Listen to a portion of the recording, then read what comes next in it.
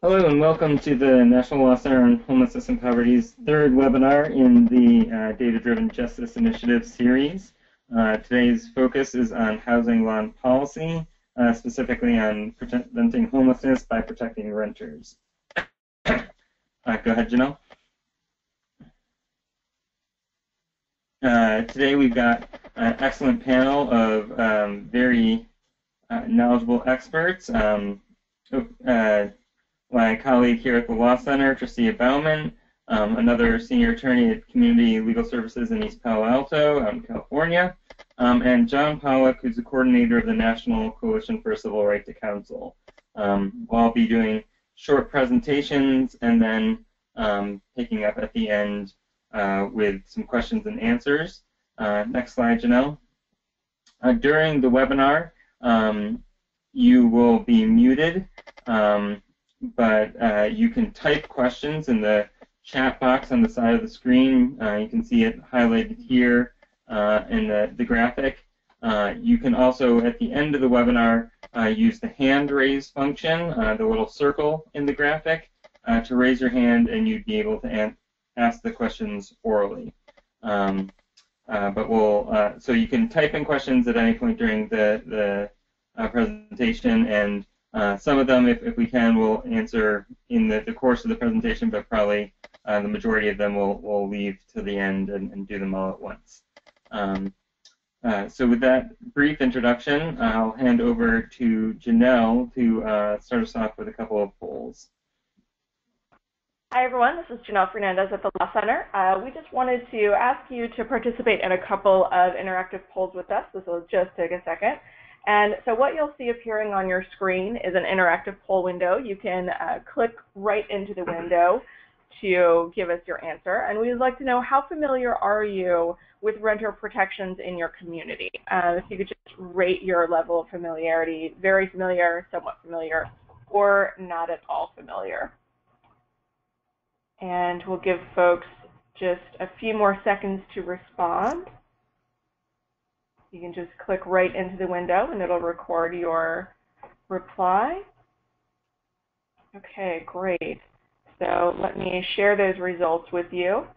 So everyone who responded said that they are somewhat familiar with renter protections in your community. So that's great. You have some basis of knowledge there, and hopefully we can expand upon that today. And we're going to ask one more quick question of you. And this question, you can select multiple answers if you're familiar with, if you're aware of, multiple laws in your community. So we'd like to know if your community has or is considering any of the following types of laws: laws protecting renters in foreclosed properties, rent stabilization, just cause eviction laws, eviction record sealing and expungement laws, or right to counsel in housing cases. So again, you can select multiple, and you can just click right into that whole window, and we'll record your responses there.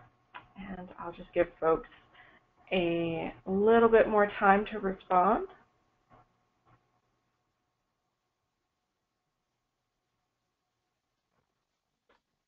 All right. Thank you, everyone. So let me share these results with you. About a quarter of the folks that responded are aware of rent stabilization efforts in their community, of just cause eviction laws, and of right to counsel in housing cases. So good to know that those are some of the situations that are happening in the communities that we're talking to here today. So thank you all for sharing that information with us. We'll have one final closing poll as we near the end of our webinar today. But for now, I'm going to hand it over to Tristia Bauman. Thank you, Janelle. Hello, everyone. My name is Tristia Bauman. I'm a senior attorney at the National Law Center on Homelessness and Poverty. And this is the third in our webinar series for the Data-Driven Justice Initiative. And I want to start off with, a basic question. Why do we care about renters' protections? How is this relevant to the effort to eliminate the high usage among so many members of the population in these high-cost systems? And the reason why is that renter protections are critical for preventing and reducing homelessness. It is fairly intuitive to understand that loss of rental housing causes homelessness, particularly in the modern era.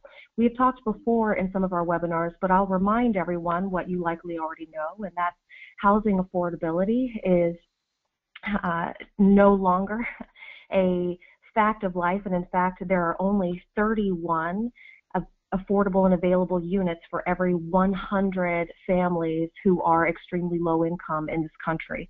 That leaves 69 families vulnerable to homelessness, either because they're paying more than they can afford for housing or because they simply cannot afford housing in the private market and are left to live in our shelters or on our streets.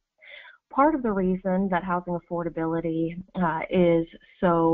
is in a crisis now is because of the historically low vacancy rates that are experienced in so many cities, particularly those tight market cities where vacancy rates for all units, affordable and higher income units, are 3% or less. And among those, and because of the increased competition, rents are continuing to rise at a rapid pace, over 3% annually, which is the largest annual increase since the 1960s. And you see a lot of increased competition for those rates, which of course contributes to the rising rents, but also makes it difficult for people who may have poor credit histories, evictions on their record, criminal records, or low incomes to access the units that are available. One of the reasons why protecting renters in rental housing is also because it provides for increased stability. Moving creates, by its own nature, instability in a family's home. It can disrupt employment relationships. It can disrupt child care, schooling. It requires access to transportation, and as people are pushed further and further out of urban centers where most of the public transportation, for example, is available, people who are seeking affordable housing are having to pay more for other expenses, like, for example, transportation costs, in order to afford a roof over their heads. So all of that is to say that renters' protections that can help keep people in homes that are affordable to them now is homelessness prevention. And it is much easier to prevent homelessness now than it is to end it later. Why does that matter to us? It's because preventing homelessness saves money. Next slide, please.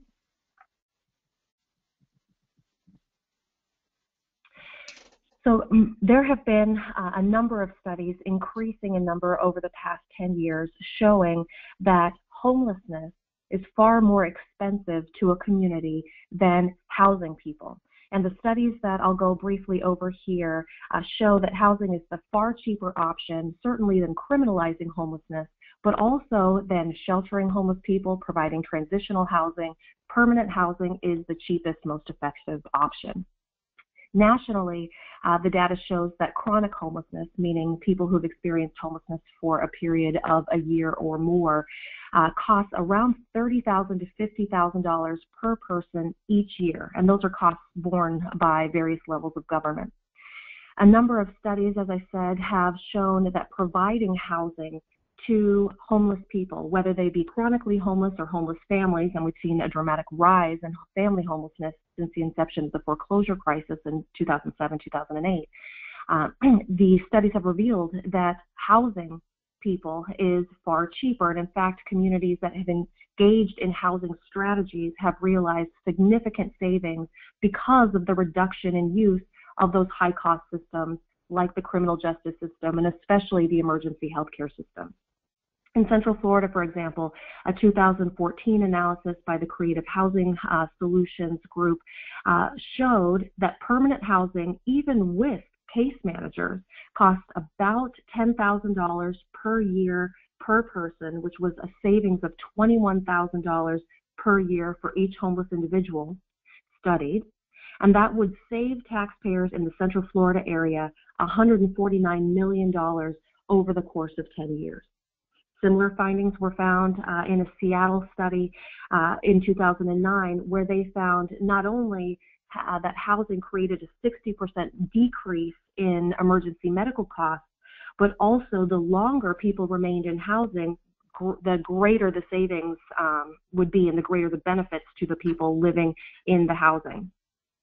And so we're talking about real cost savings. Massachusetts, the most recent study that I've listed here, and these are just 3 from across the country, in 2015 by the Massachusetts Housing and Shelter Alliance, showed that you could save an average of over $9,000 per person by providing housing. Not only do you have significant savings, but again, the longer people remain in housing, the better their overall outcomes and the reduced use of criminal justice system, crisis systems, and emergency healthcare systems that continue to benefit a community over time as people are off the streets. Next slide, please.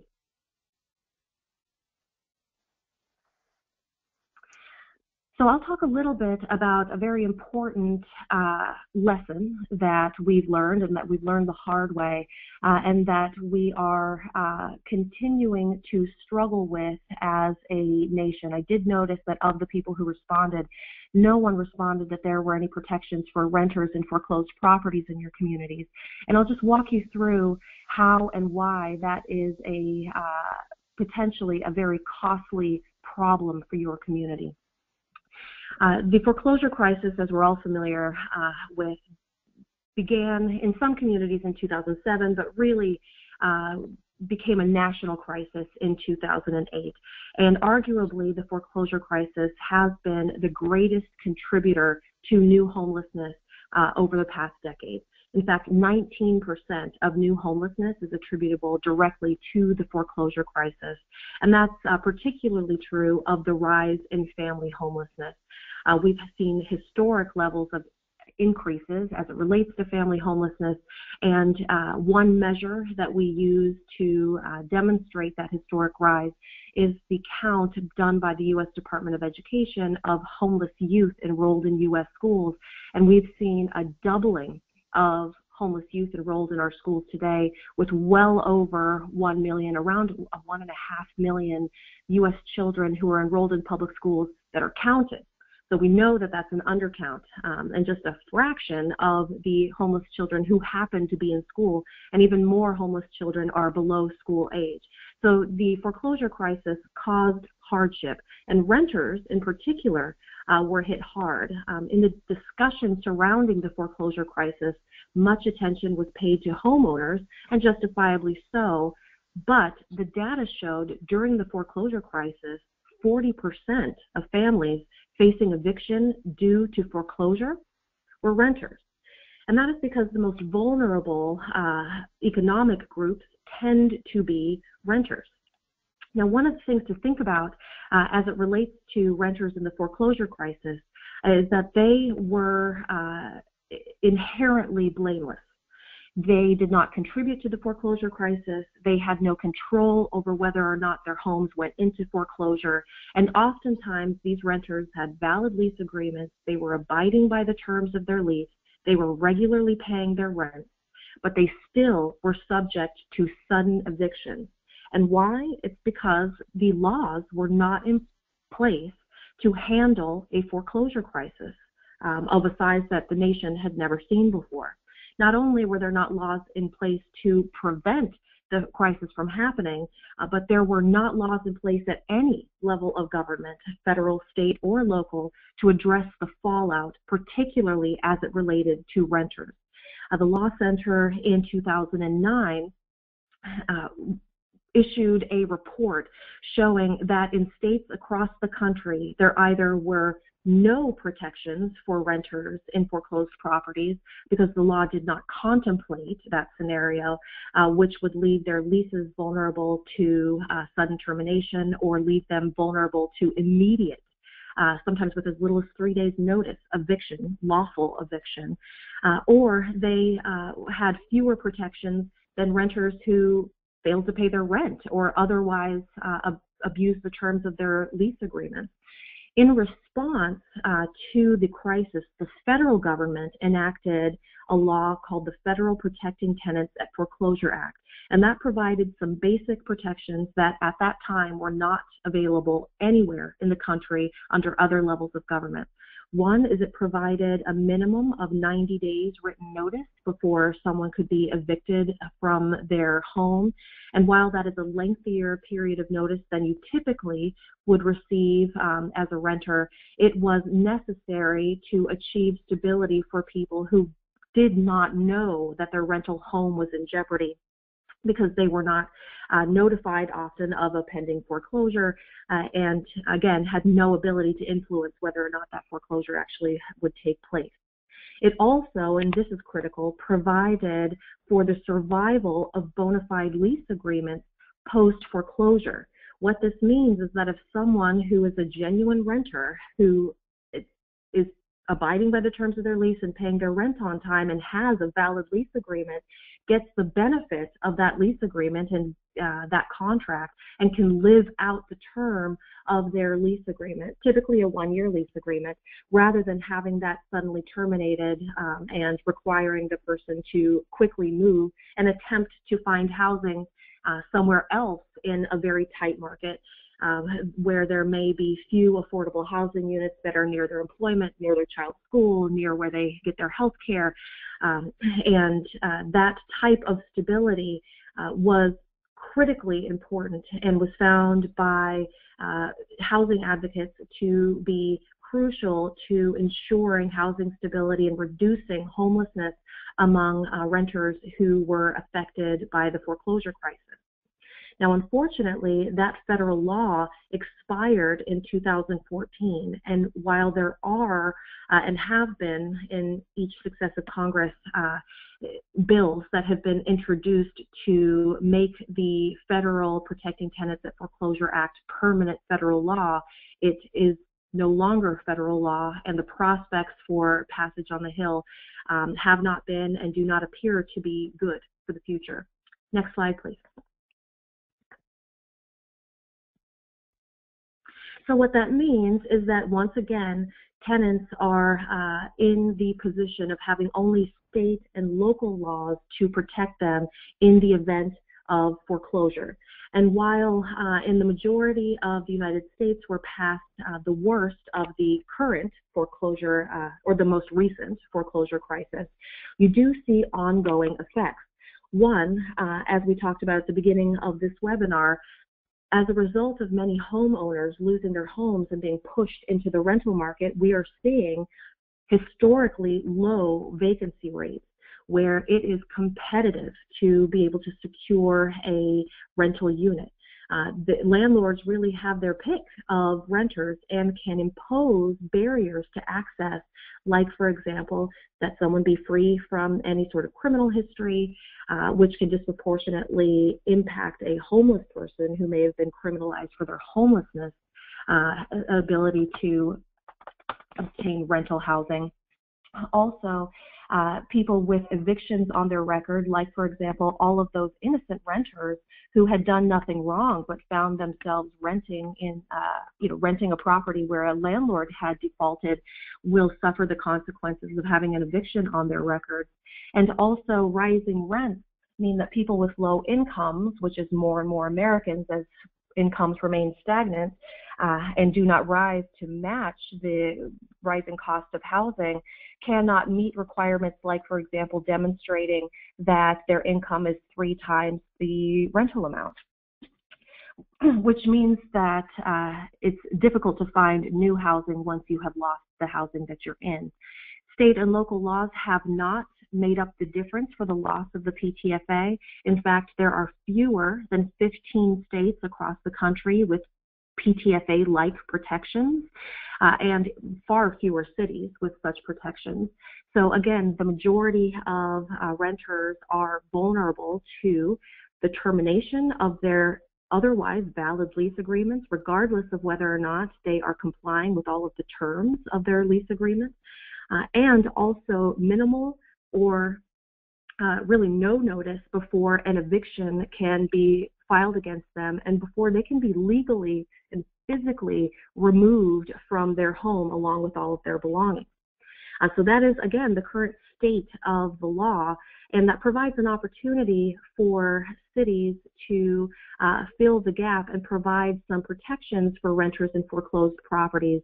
Chicago, Illinois is an example of a city that has enacted that type of protection, and we will see how that type of law, as well as others that promote housing stability, keep people in the homes that they can afford now, can prevent homelessness and save cities money by reducing, or for some people eliminating, their use of these high-cost systems. And I did, and I'll just, because it's the last bullet point here, I want to emphasize that an eviction on one's record can create risk of homelessness, because it can make you undesirable to landlords in the private market and make it very difficult for you to compete for fewer and fewer units. What this has meant for some families, particularly in the wake of the foreclosure crisis, is that they simply cannot find housing even if they can afford it, and have to live in their cars, have to live in emergency shelters, which pushes more and more people out onto the streets. And we know that communities, particularly in the West, are struggling with increasing visible homelessness, and a lack of renters' protections contributes to that very thing. Next slide, please.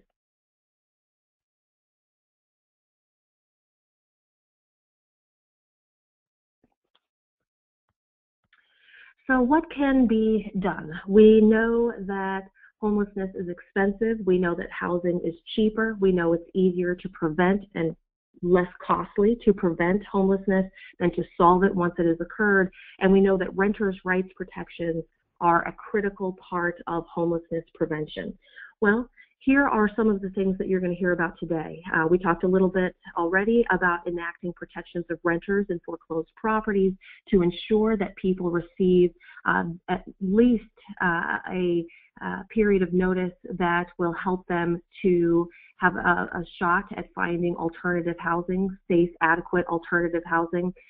And 90 days was the period of time that was found to be workable under the federal PTFA. And indeed, a lot of large financial institutions have already reformed their policies such that the 90-day period has proven workable, and that is the period that they're operating off of, even in the absence of the federal PTFA. And so that is the period of time that's recommended, but something longer than the 3-day notice that is applicable in so many other jurisdictions. Also, because of the effect of evictions on someone's ability to rent in an apartment in the private market sometime in the future after experiencing an eviction, is to permit eviction history sealing and expungement, which is something that is not permitted, or where a legal mechanism to do so does not exist in most of the states in this country. Also, you will hear from our next speaker about rent stabilization and just cause eviction laws, and the ways that those laws contribute to a reduction in homelessness and thus a reduction in costs to city governments. And then finally, you'll hear from John Pollock about a right to counsel in housing cases, because even the best written laws that can protect renters and help ensure stability in housing are only useful when they can be adequately enforced, and landlords are often represented, but renters frequently are not, which results in far worse outcomes for renters, even when there may be laws on the books to protect them.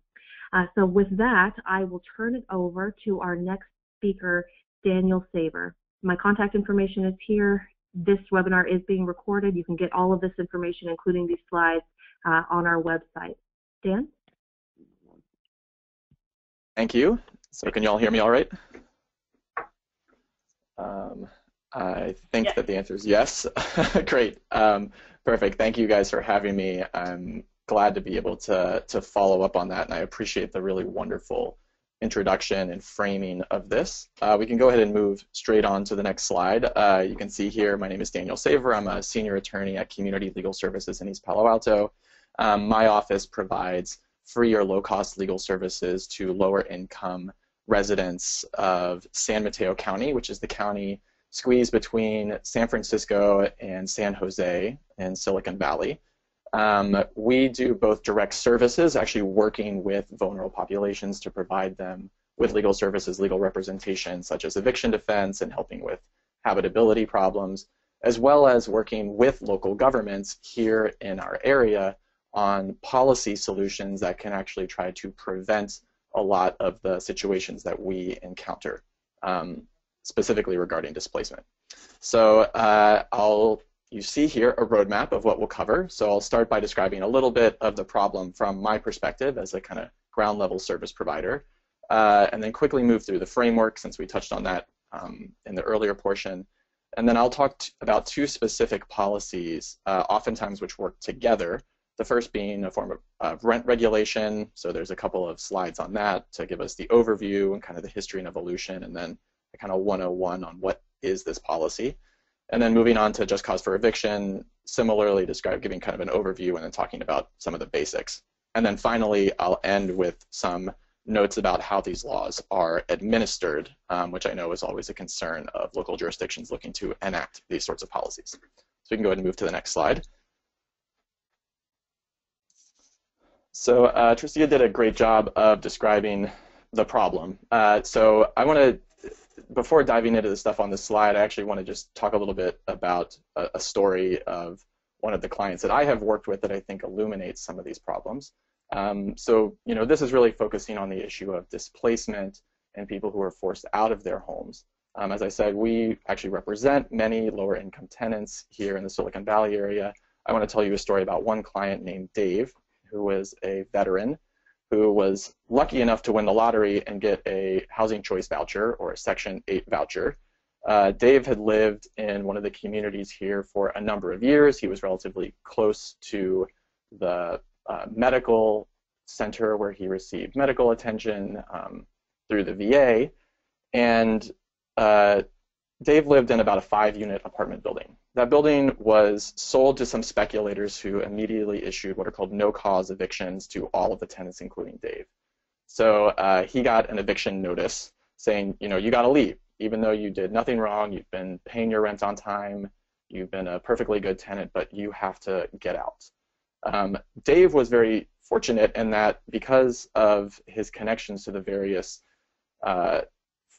portions of the social safety net, he had a caseworker from the housing authority who was helping him. He had a social worker from the VA who was also assisting him. And he had me, an attorney, who was working on his behalf. Together, we were able to get additional time for Dave to move. But at the end of the day, Dave didn't have a legal right to remain in his home.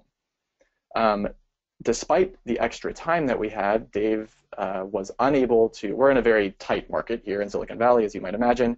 Dave wasn't able to find an alternative place to live that would take his voucher and that was at a price point that he could afford. So unfortunately, even after the extended time period he had, Dave ended up in a shelter. Unfortunately for Dave, the shelter was quite a distance from the medical center where he received regular attention, and he missed a couple of doctor's appointments. He wasn't able to refill his medication, and kind of long story short, he deteriorated and ended up leaving the shelter and became homeless and was living on the streets. The last time I was able to speak to Dave, he was unhoused and relatively unstable. It was very difficult to get a hold of him. In fact, his phone stopped working after that last time that I spoke with him, and I checked in with his social workers, and they were also having difficulty finding him and investing an enormous amount of resources in trying to track him down and help pull him out of homelessness.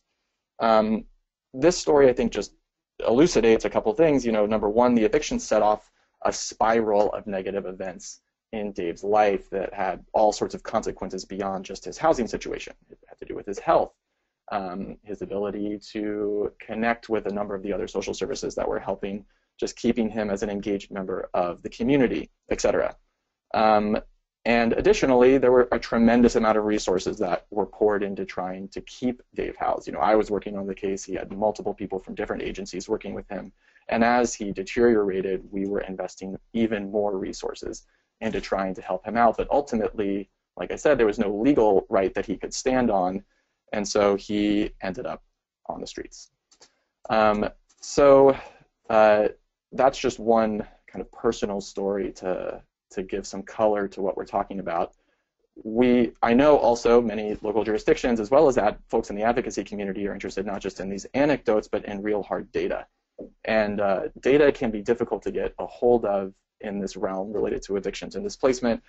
At least in my office, in our service area, we've begun to try to solve for that problem by gathering data from our case records. And we just recently produced a report, and if any of you want to follow up with me afterwards, I'd be happy to provide you with a copy of that. It's also available on our website. Just to give you a sense of what we've seen, I pulled out a few bullet points of some of the takeaways. 75% of the evictions in the county that we worked on were either for non-payment of rent or they were no-cause evictions. So 3 out of 4 folks who were being evicted were evicted either because they couldn't afford where they were living or through no fault of their own.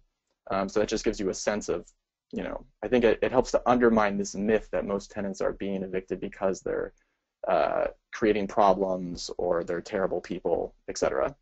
A second interesting takeaway from our study was that we saw a more than 300% increase in no-cause evictions over a 3-year period as the housing crisis worsens, and we maintain those historically low vacancy rates. Landlords are really taking advantage of that to remove vulnerable tenants.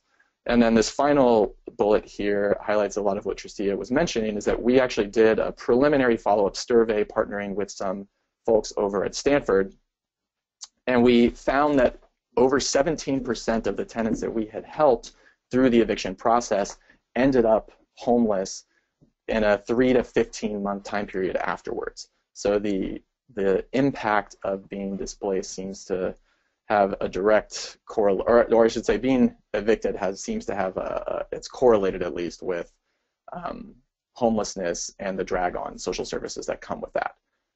And I just have this last note here for those of you that haven't read Matthew Desmond's book. It's a great, very accessible book that does provide some great data and storytelling to try to illuminate what many low-income renters are facing in this country. So I just would encourage you all to get your hands on that and give it a read when you got the chance. So we can move to the next slide.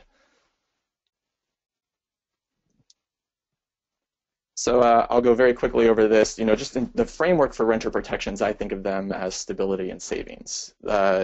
Tenant protections are designed to keep current people in their homes. These are tenants who already have found a place to live that works for them, and we're trying to prevent them from becoming homeless and being required to access so many of these very expensive services. And then there's a number of other, as Tristia pointed out, externalities that flow from being evicted or being displaced. Children are pulled out of their schools in the middle of the school year and have to go through remedial programs which require greater resources, etc. So I'll just leave that where it is. We can move on to the next slide.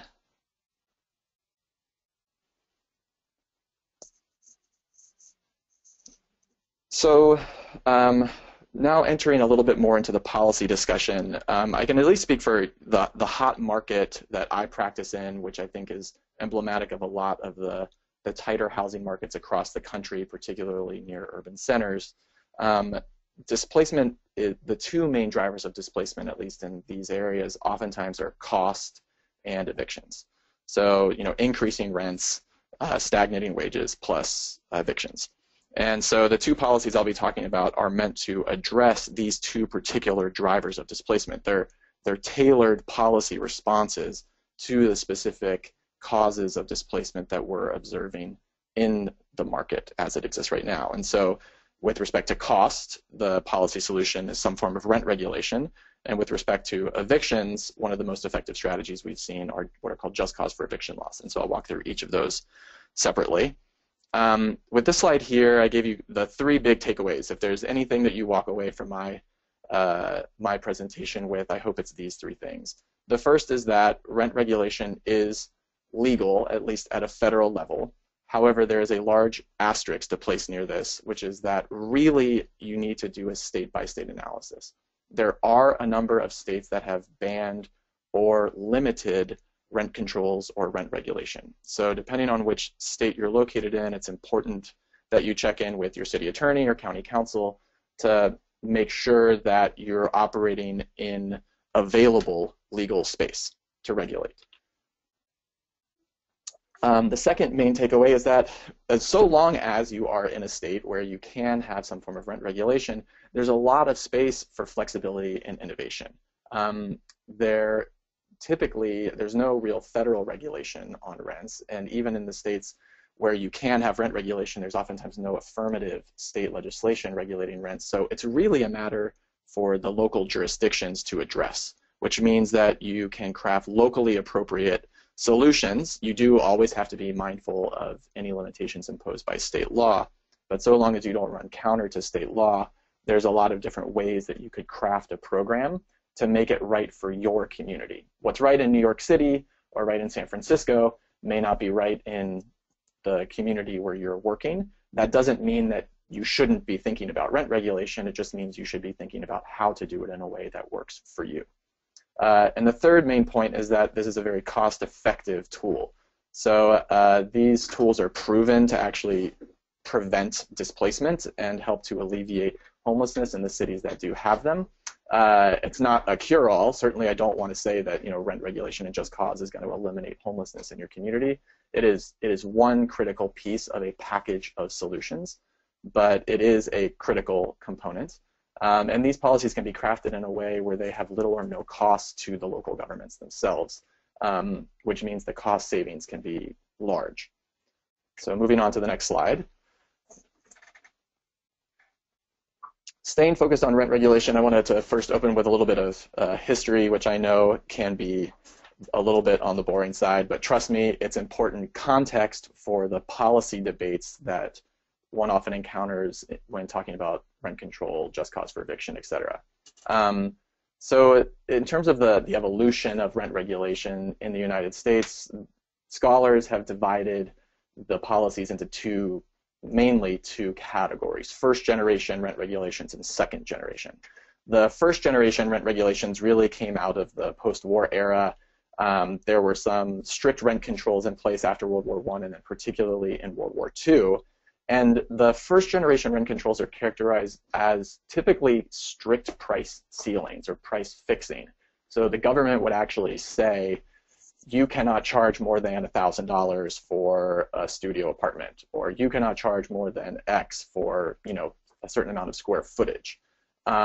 They were, at least originally, enacted as emergency measures during wartime, which explains the kind of the robust nature of the protections that they were offering and the strictness of the policy itself.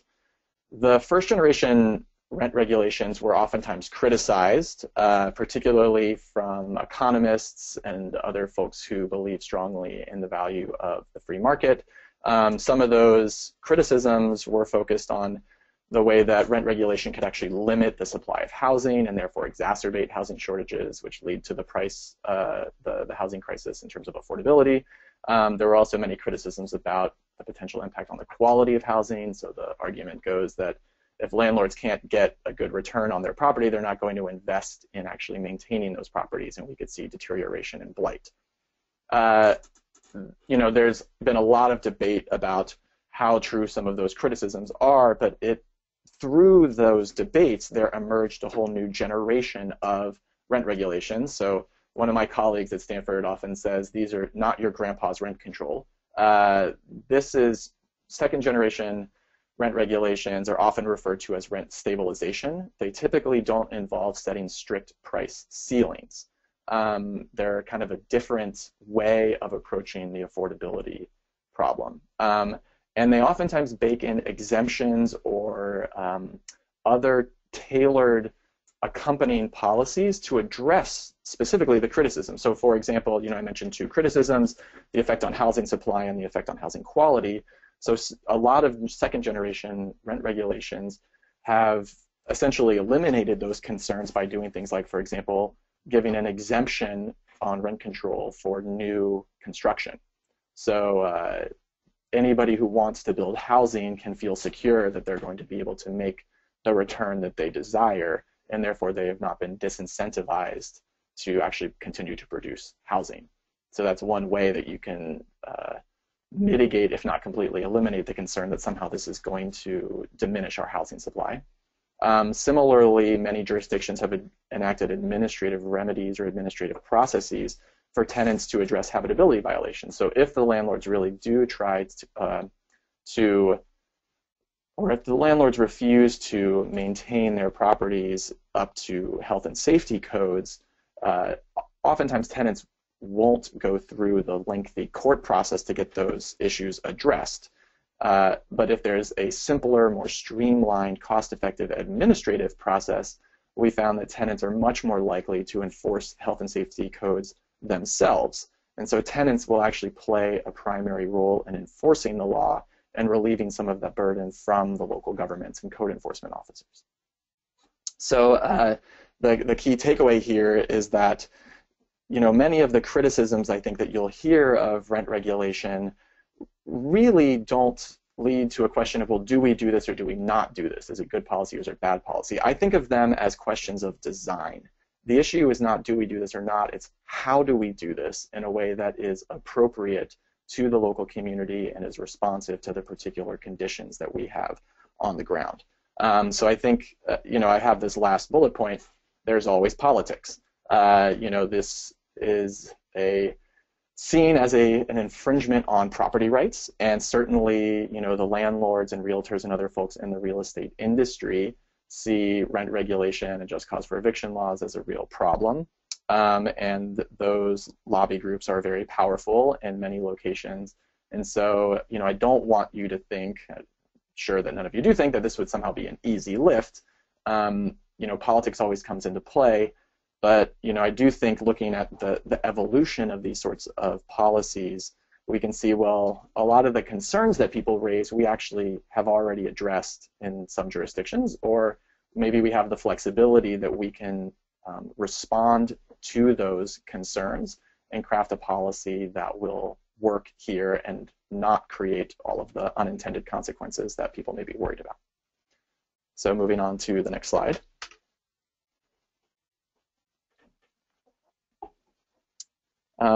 So just a very quick 101 on the second generation form of rent stabilization. Essentially, rent stabilization, as opposed to strict price controls, it regulates the amount of rent increases for existing tenants. So it's not telling a landlord you can only charge $1,000 for a studio. The market will set the initial price. So a landlord and a tenant will enter into a lease, they'll agree to a particular price, but the price can only increase in a regulated amount.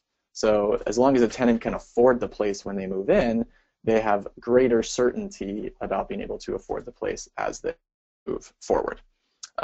Typically, the regulated rent increase is tied to inflation, though there's some variation in that. And just to give some examples, or one example of some of the exemptions for a second generation type of rent regulation, California is a state that permits rent regulation. It does have some state law that mandates the kind of second generation nature of any local law. So I have 3 points here that are true in California that could be used as models in other states if you were thinking about this. So the first is that there is an exemption for new construction. So if developers out there want to come into town and build new housing, they can do so without worrying that they're going to be subjected to rent control, which they think is a bad thing. And so this way the developers will continue to build. This has been really effective in, you know, places like San Francisco and even in New York, where there are, we continue to see a lot of construction, despite the fact that there are still rent regulations in place. The second bullet point is what's called vacancy decontrol. It's a technical term, and essentially what that means is that, you know, the rent regulation, rent stabilization only applies to a particular tenant as they live in their home. So if you move out of your apartment, then when a new tenant moves in, the landlord and that new tenant will decide upon the rent. Essentially, it will be determined by the market, and then thereafter the rent increases will be regulated. So in a vacancy decontrol system, you have, I think of it as like a mixed market and regulatory approach. You have the market setting initial prices. There's a regulation on how much those prices can go up, but then there are periodic market corrections to the price as you have a natural turnover in units. So it's a more moderate form of rent regulation. And then this third point is something that California did more just as a political matter. They exempted single-family homes and condos. So, you know, a large portion of the voter base in many jurisdictions here across the country are homeowners. And one of the ways of getting some of the homeowners on board with these policies is to say, hey, look, you don't have to worry about this. We're going to get stability in our community. This law won't apply to you. It's really just going after commercial landlords who are different than your regular homeowners.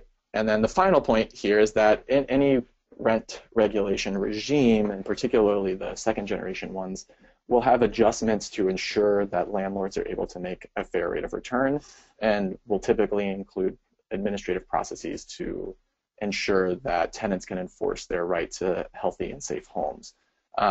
So if there is a landlord who believes that the rent regulation regime is depriving them of a reasonable rate of return, they can go and petition through this local process to try to make sure that there's an adjustment so that they're getting a fair shake.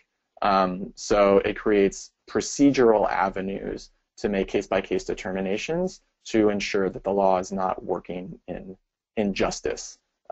You know, even though you have a blanket policy, there may be unique circumstances for individual landlords that would require variation, and you can just bake that straight into the policy itself. So that's the overview for rent stabilization. We can move on to the next slide and move on to just cause for eviction laws. Just cause for eviction is typically seen as a complement to rent regulation, and particularly in jurisdictions where you have second generation rent regulations that include things like vacancy decontrol, it's actually a very important complement. So in California, for example, if a tenant who's in a rent regulated unit leaves, the next tenant who comes in will pay market rate. That creates an incentive for landlords to evict all of their current tenants who are paying lower regulated rents so that they can bring in new tenants who are going to pay higher rents. Just cause for eviction prevents landlords from gaming the system in that manner so that they can't just evict tenants because they want to bring in some new person who's going to pay a lot more. So in that sense, they're kind of they work in a symbiotic nature to preserve housing. As with rent regulation, you always have to be careful that you're not stepping over the bounds of what your state law allows. Eviction laws, more than even rent laws, they vary widely from jurisdiction to jurisdiction and state to state. So you should always be working closely with your city attorneys and even any local legal aid offices who can help you navigate that legal landscape to ensure that what you're doing will pass muster. That being said, there are a lot of state law bans on rent control or rent regulation. Typically, those bans do not also ban just cause for eviction. So even if you are in a state where you are not able to enact a rent regulation regime, you may yet still be able to pass just cause for eviction laws, and it won't be perfect relief for your renters, but it could be a meaningful step in the right direction to try to promote housing stability. So even if you feel like your hands are tied because the state says no rent control, we're here to tell you that you still have options. So we can move to the next slide.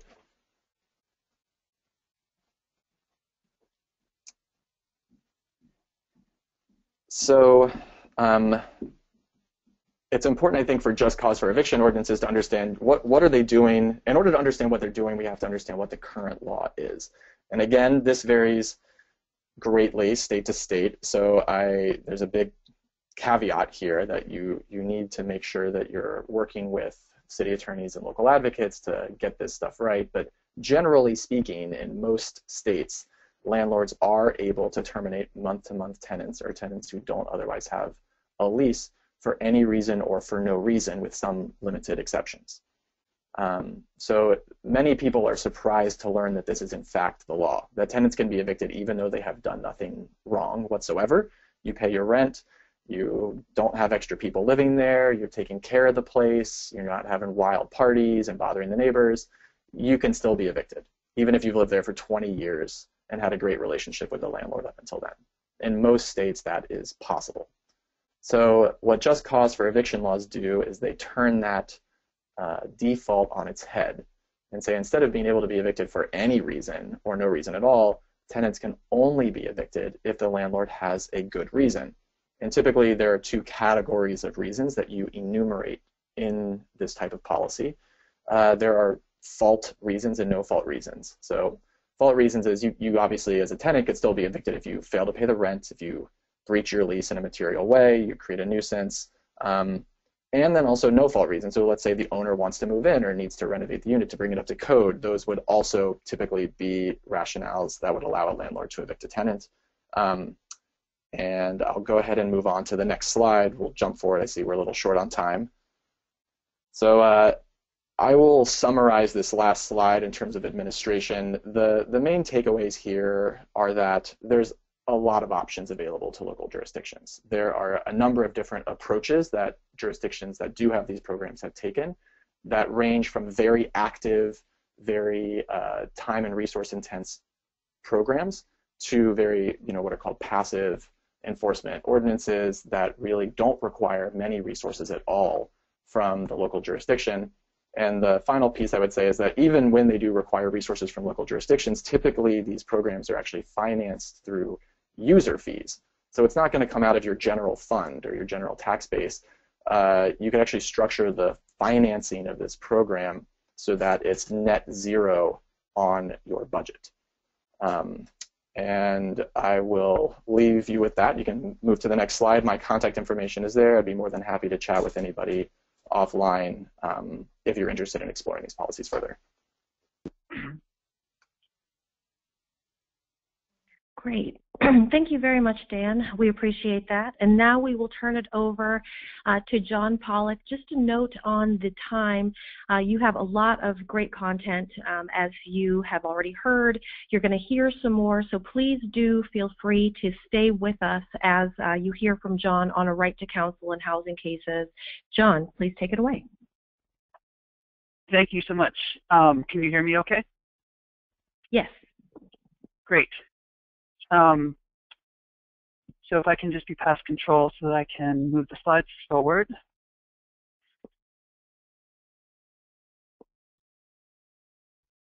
Okay. So thank you so much. I'm going to try to just sum up quickly what's going on at the policy level with respect to right to counsel. The most important thing you can take away from my comments today is our website, civilrightstocounsel.org, where a lot of the information I'm going to give you today is available. Our coalition has about 300 participants in 38 different states, so there's a good chance we're working in your jurisdiction. And we don't have a national strategy for how we approach right to counsel. It's entirely driven at the state and local level, both the state level and to some degree the local level increasingly as well. I don't want to take a long time to talk about why the right to counsel in housing cases is important, because I could spend all day making that argument. But besides the fact that we're talking about housing, which we consider a basic human need, it's basically there's a serious power imbalance in most housing cases. You're talking about tenants who are barely ever represented and landlords who are almost always represented. So basically systemic imbalance of power, which leads to not really just results on a systems level, because the system sort of starts to adapt to the fact that only one side is represented typically. There's also the fact that people don't generally believe in the legal system if they don't participate in it, if they don't feel like they could participate in it because they don't have an attorney. And as we're going to talk about in a minute, there have been some increased findings about how providing counsel in housing cases would actually save money for cities and states, which I'm sure is of great interest on this call, so we'll talk a little bit about that. And lastly, some of the untreated housing matters eventually become public defender issues, such as when people are evicted, become homeless, and then wind up in the criminal justice system. That makes a beleaguered public defense system even more beleaguered. So we basically see ourselves to some degree as a preventative, the right to counsel in housing cases as a preventative measure. There's been a lot of data about the effectiveness of counsel. This slide has a lot more information than we have time to talk about it, so I just want to point to a couple of really sort of dramatic findings. If you look at the first column there, it says in one study basically that even when compared not to people receiving no legal assistance at all, but even compared to people receiving limited scope assistance, so where they got some advice from an attorney but not full representation, that people with full help, with full representation, did twice as well as those who received limited representation. And the amazing thing is that in that study, the people who received counsel paid nothing to their landlords on average, $0, compared to the people who got limited help who had to pay their landlords over $600. So there's a lot we could talk about with effectiveness. I just want to leave you there to say that there have been studies, there are still studies going on that we'll talk about in a minute that show that providing counsel has a dramatic effect on the outcome of the case and financially for the tenants at stake. What I want to talk to you a little bit about is the bills that are currently pending and what has been done around them. The big one that has received the most attention is in New York City, a bill that has been pending for several years now, basically would provide counsel for all tenants in eviction proceedings in New York City. Originally, the bill would have aimed for people at 125% of the poverty level, and now it's 200%. It has an incredible base of support. A veto-proof majority of the city council has already signed on to the bill. The city comptroller has come out and support the chief judge of New York, various borough presidents, the New York Times. All of these sources have basically said this is something that needs to happen, in addition to dozens of advocacy groups. The city council speaker and the mayor have not yet committed to the bill, but the city has invested $60 million in eviction defense. And during that time has seen a significant decrease in the number of eviction filings. That basically times up exactly with when more counsel started appearing in housing cases. This story in Newsweek and this editorial in the New York Times are just some of the coverage that have happened about the bill in New York, which has, again, received a tremendous amount of coverage. Now, what a lot of people are interested in is how much is it expected to cost in New York City? And this slide, again, has a lot of numbers on it. But basically what you should take away from it is that there were 3 different reports done in New York City about how much a right to counsel would cost. One was done by the city's independent budget office. One was done by the city council itself. And one was done by an independent financial analysis company that was contracted by the city bar. And amazingly, the reports are quite different from each other. The city's independent budget office predicted it would cost anywhere from $100 million to $203 million per year. The city council's finance committee predicted it would be $66 million, and SRR's report actually said that it would save $320 million per year. Now you might wonder, how could the numbers be that far apart? How could the IBO and SRR have such dramatically different takes on how much money would be saved? And one of the reasons is that the independent budget office, when it looked at savings for providing a right to counsel, it looked primarily at shelter, avoiding shelter costs. And that is certainly a significant cost. But in New York City, which has rent-stabilized and rent-controlled units, when people are evicted from those units are lost to the affordable housing pool, and the city has to replace them. And it's more expensive to basically pay for new units than it is to retain the ones it already has in its housing stock. That was not taken into account at all by the IBO in its report. And the IBO also did not consider the costs for what we call unsheltered homeless individuals. So basically, when people are not going into the shelters but being on the street, what the law enforcement encounters, the health system encounters that they have, and so on, were not factored into the IBO report. Those are obviously big swings that can actually affect the numbers significantly. And also, SRR predicted that the number of families entering shelter due to eviction was much higher than the city IBO office thought it was. And so that obviously, the more people that are entering shelter due to eviction, basically the more of an impact a right to counsel can have, because it can stop people from entering the shelter if successful. And one of the things we often say is that when attorneys are involved, it's not just about quote, winning the eviction case, even if the tenant is technically evicted, even if an eviction is entered, oftentimes the attorney, if someone has a right to counsel, can basically manage a soft landing for that tenant. They can ensure that they get the time they need to move out of the unit without having a homeless stretch. They can basically help with housing search services, help the tenant apply for housing subsidies, and so on and so forth. And those are all things that can help the person avoid shelter, even if they are still technically evicted. But without legal help, many of those services they'll never receive, and they may very well wind up in the shelter. So in addition to the city, there was also legislation the last couple of years at the state level. We don't know, in New York State, we don't know yet if that bill is going to be filed again. It was for both eviction and foreclosure. And I should mention the New York City bill is also eviction and foreclosure, but most of the focus has been on eviction because the belief is that not many homeowners would be income qualified for a right to counsel, so that the impact of that part of it will be fairly minimal. New York's bill, as you can see here, it has some language on it, and one of the really nice things about the preamble of the bill is it says the housing crisis in New York City is a human rights crisis. So it basically ties the right to counsel and the housing issue to human rights, which is, I think, an emerging and a really important angle for talking about this issue. Some of the figures for the New York State bill, it had compensation rates, the eligibility.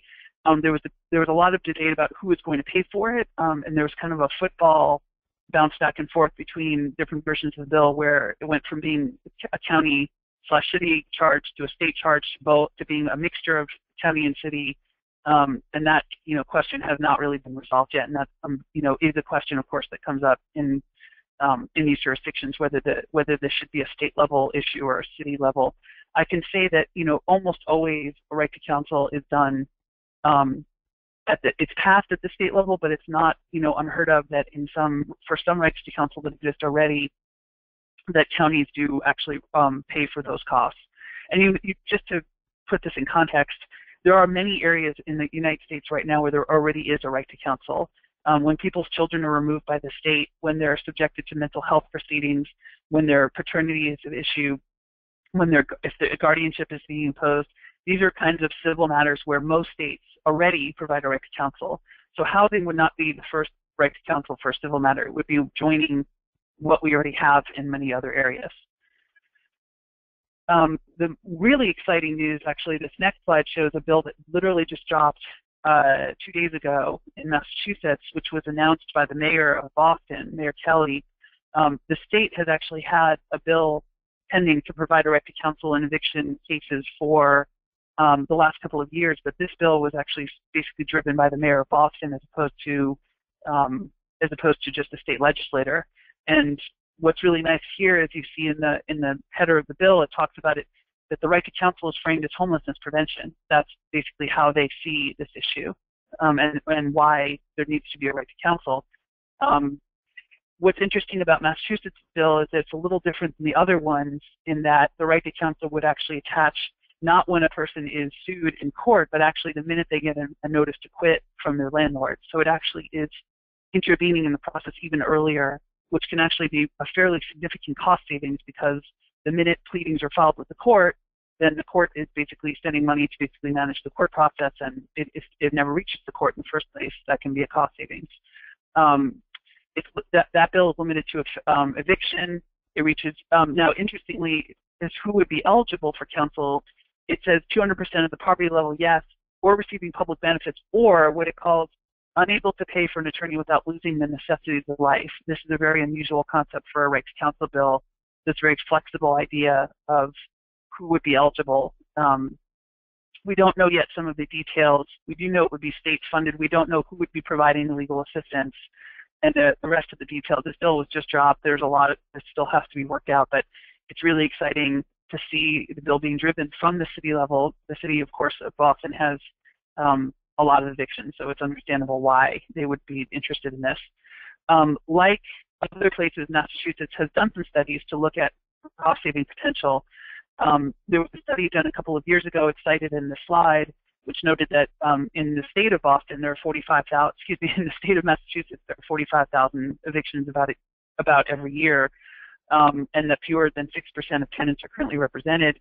That study noted what some of the costs are when people become homeless as a result of eviction, shelters, public health, foster care, policing, and then it basically ran some numbers, and it basically said the total cost to represent all eligible beneficiaries in Massachusetts is $28 million, while the annual savings from representing this population is $76.252 million. In other words, for every dollar spent, the Commonwealth stands to save $2.69.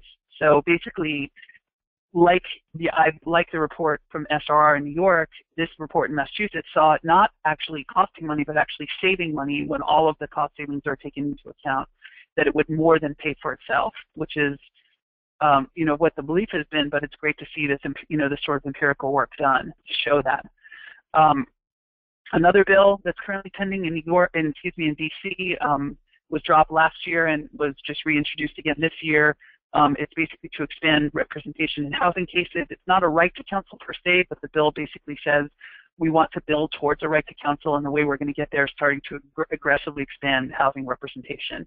And it limits it to certain kinds of cases that it considers to be the most important ones, which are listed here on the scope slide. Things like, besides evictions, affirmative code violations, housing subsidy terminations, and so on.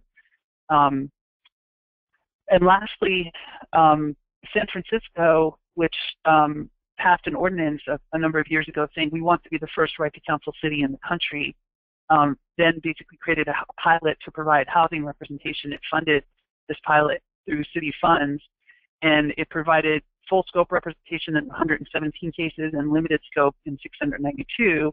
And it basically concluded that when people got full representation, which is what a right to counsel would be, that basically they were more likely to stay in their homes than if they just got limited assistance, and that they basically estimated that through the provision of services in this project, that there were cost savings of about $1.1 million, which was, again, this is a very small project, relatively speaking, but still a very significant cost savings that were perceived to be possible.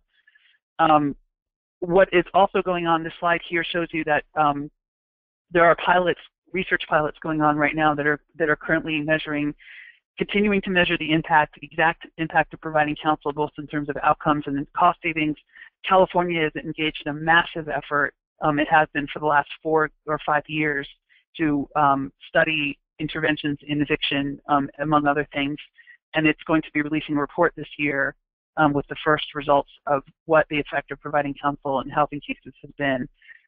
We're really looking forward to that. And what's interesting is that these pilots have been funded by private sources like foundations, by state funding, and by city funding. So basically, interest at the municipal level and the state level in providing housing representation and saying, if we did systemize this, if we provided it as a right, what benefit could we hope to see back? How would this benefit, in terms of justice and in terms of the financial bottom line? So that's all I want to say today. I just want to point you towards a couple of resources. If you want to know what the latest going on around the country is, including all of this stuff I just told you, if you go to civilrightstocounsel.org, you'll see this interactive map. Right now it's showing the recent activity view, which any state that's orange is basically a state where something's happening. And if you were to click on a state, it would pop up a little box telling you what currently is happening. You could read more about that effort. If you wanted to know what states provide a right to counsel in, certain kinds of areas, whatever the civil area you're interested in, you can choose right to counsel status. Here I've got a map showing you, for instance, for housing discrimination, it's showing you which states have law relating to appointing counsel in housing discrimination cases. You can click on one of those states and see the details. And we also have a bibliography which has all of our research on right to counsel in housing areas. You can see here it's broken out by eviction, foreclosure, and so on. And all of the studies and reports that have been done that you saw in my presentation, plus all of the news stories, all the law review articles, and so on, all of that is contained on our website. And we update that regularly. And lastly, there are some great resources about why people who have written about why there should be a right to counsel, why it's a justice issue, why it's a human rights issue, why it's an economic issue, and so on. And I encourage people to have a look at those. Those are all in our bibliography. But basically, the bottom line is, when it comes to homelessness, criminalization of homelessness, prevention of homelessness, basically providing a right to counsel is one of the best ways to basically ensure that basically only the people who should be evicted are evicted, and that even if eviction is the right thing, that basically people can avoid becoming homeless and then, basically incurring the cost that basically society pays in a variety of different ways, depending on how they encounter our social safety net and the rest. So we have the data. You see increasingly it's being approached as a policy issue at the city and state level, and we're really excited to talk to people who want to bring this to their jurisdictions as a policy approach. So thank you.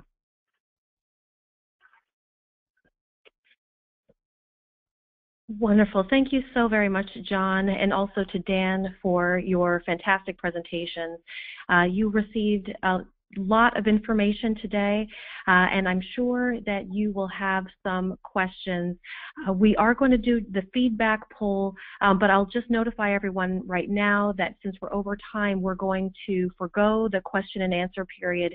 If you do have questions, please feel free to email them to the presenters today. If it's easier, you can email them directly to your contact at the National Law Center, and we'll ensure that your questions are answered by the appropriate presenter. Thank you very much for attending today, and please stick with us for just one more moment in our quick poll. Janelle? Yes, thanks everyone. So a couple of folks have voted already, but for those that haven't, please take just one quick moment to respond to our poll that's on your screen right now. We would just like to know if the information that you learned today in this webinar will help you achieve the goals that come from the Data-Driven Justice Initiative in your community. And we would just like to know if you agree with that or disagree with that, or if it doesn't necessarily apply to your situation. So if you haven't yet, please do take just a second to respond to that poll for us. And after you've responded, as Tristia noted, you can send questions or feedback or requests for additional information to any of the presenters or to us here at the Law Center. So thank you everyone for participating in the poll. And I will put the contact information for our presenters back on the screen. And back to you, Tristia. Thank you very much, everyone. You have our contact information here. This webinar was recorded. It'll be available on the Law Center's website. Please do contact us with any questions about the information you learned today or to learn more about the topics presented on today. There will be another webinar coming up from the Law Center as part of our DDJI webinar series. That will take place sometime in March, so please be on the lookout for that. And thank you all very much for attending today. Have a great afternoon.